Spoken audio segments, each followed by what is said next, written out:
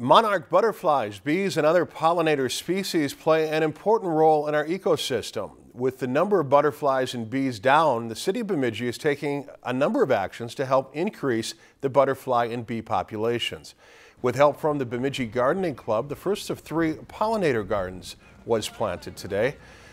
Each garden features various perennial plants that will naturally return on their own each year. These gardens are a way to encourage residents to plant their own gardens, which include plants native to the area that will help support pollinators. And these demonstration gardens kind of just promote the idea to the community so that they can see what they look like.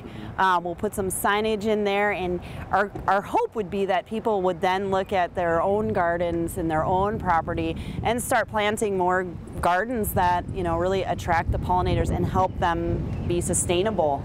The gardens are located at the Bemidji Public Library, North Country Park, and Lincoln Elementary School. If you've enjoyed this segment of Lakeland News, please consider making a tax-deductible contribution to Lakeland Public Television.